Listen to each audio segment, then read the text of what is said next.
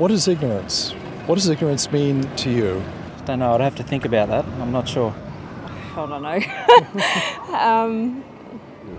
Oh, ignorance, oh, I don't know.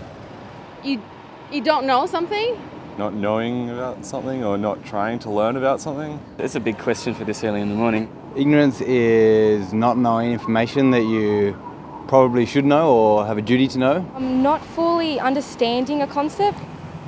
Lack of education. The lack of understanding about a specific topic. Ignorance is when you don't know and you actually don't have the ways to know. I think ignorance means you don't know you don't know.